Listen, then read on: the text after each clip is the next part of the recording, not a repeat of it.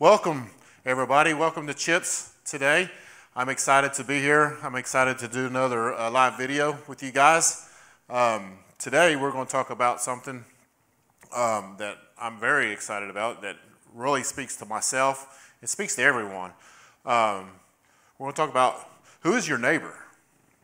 Who is your neighbor? And in this, we're going to talk about the story of the Good Samaritan. And starting the story of the Good Samaritan, Jesus was telling this story. But the reason he told this story is because there was a certain lawyer. He came to Jesus and he said, Jesus, what do I need to do to inherit life, to inherit eternal life? And Jesus looked at him and he said, do you know the law? Do you know what the law says? And that lawyer, I'm sure he's like, I know exactly what that law is.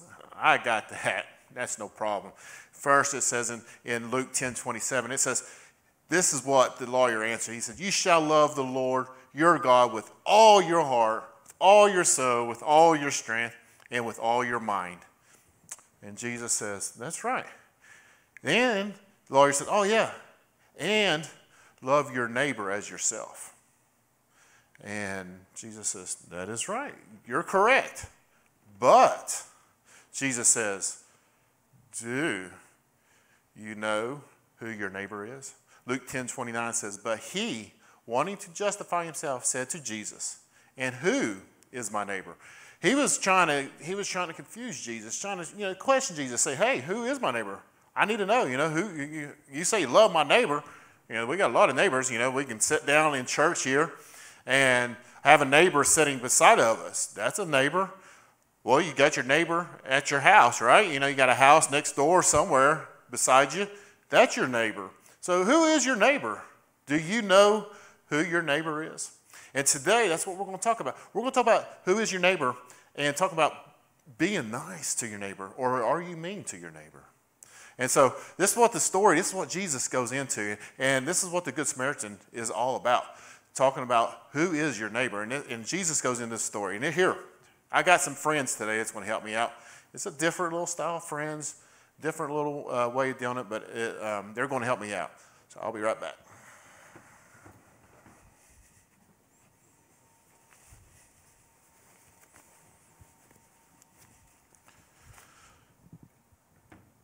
So Jesus said there was this guy from Jerusalem, went down to Jericho. This is this gentleman. And he was going down the road, just walking down the road, minding his own business. And all of a sudden, there's this robber come out. And the Bible says, Jesus says they beat him up. Robbed him, took everything he had, put it in their pockets. And then as they beat him up, they put him on the side of the road and took off his clothes. I mean, the Bible said they took him all the way off. And stole every bit of his clothes, stole his wallet, his money. He was beat up, and Jesus said he was half dead, almost dead. I mean, hello, this dude is hurt bad. So they took all his clothes and they took it away.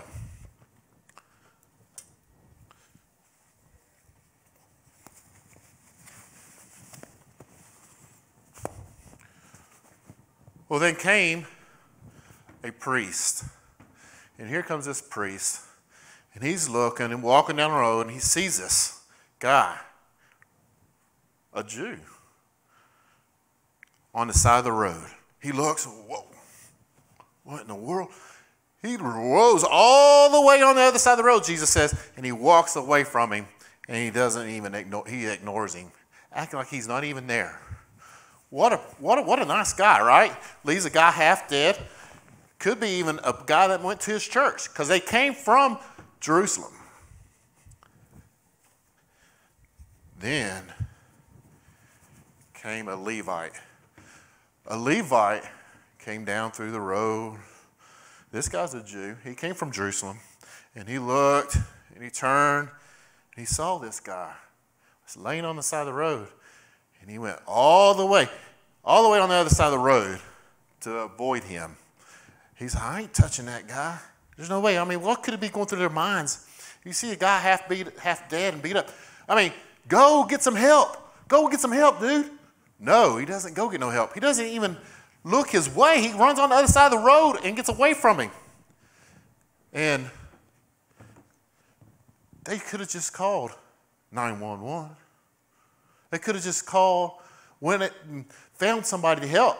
But of course, we know that in the Bible days, they didn't have no foot telephones. But thank God, there was this guy, a good Samaritan. And he comes down the road, just walking along, and he sees this guy. And he says, oh no, he can imagine what it's going through. And he comes over and he checks him out. He looks at him and he sees he's half dead. He's still alive, but my goodness, he's naked and everything else. So he covers him up. And the Bible says he puts him on his horse and lets him ride his horse, and he takes him to the next town. He takes him all the way to the next town and helps him out. So we'll put him back there. We'll put the Good Samaritan right here. This Good Samaritan just didn't take him to, he didn't want to, hold your head up. Hold your head up. Hey, stop. Hold your head up. Be proud that you helped the guy out. There he goes. All right. There you go. Now you're proud. And so this guy, the Good Samaritan, helps this guy out, takes him to an inn. Okay, takes him to a hotel. Nowadays, takes him to a hotel, tells the hotel guy, says, here's $30. I'll pay for his room right now. Then here's another $100. Will you please help him and go put some clothes on him and feed him and get whatever issues needs help, whatever needs help. Tomorrow I'll be back. Now listen to what he told him. He said, I'll be back tomorrow. He said, if you have to spend any more money than what I gave you, I will pay you back. Pretty good guy. This guy right here is very thankful for this guy. Very thankful. And Jesus says at the end of that story, he says, so who would be the neighbor? And that lawyer looked. He said, the one that showed mercy. The one that showed mercy. And that's the Good Samaritan. Here's the cool thing about this story. Cool thing, but sad thing at the same time. Makes me want to cry. These two guys here are Jews. These are Jews. This guy here is a Jew.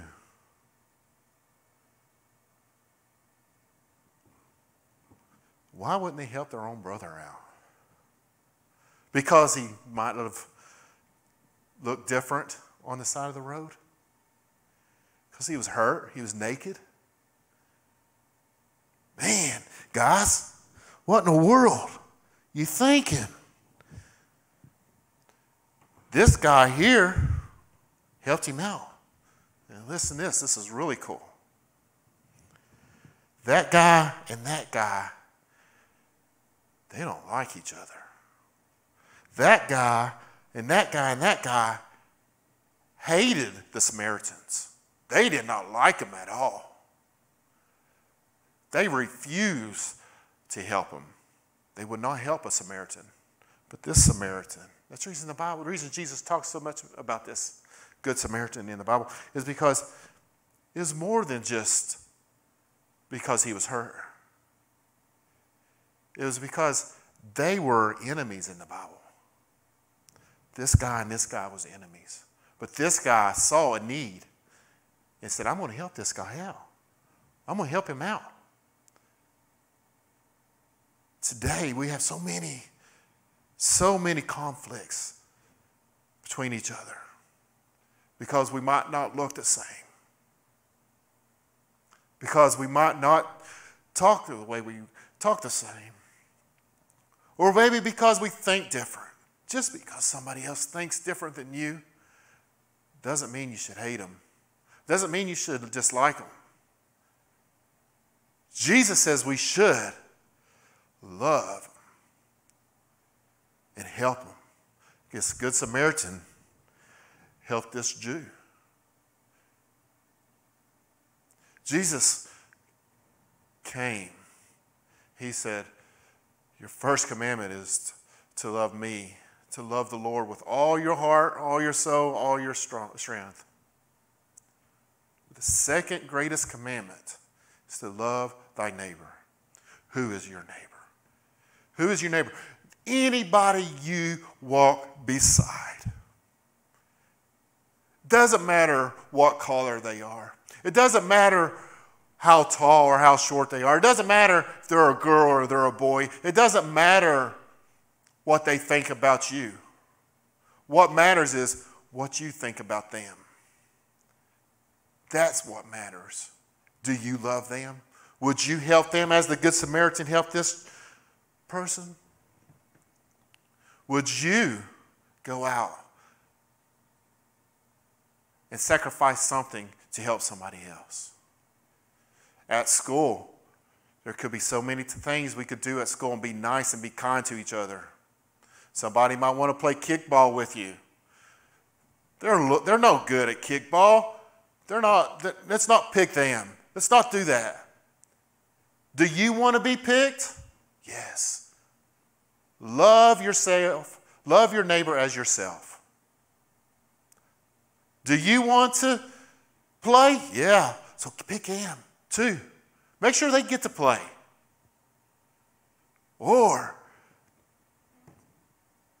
you could be, nah, I don't want to. No way. They're not playing on my team. That's not showing love.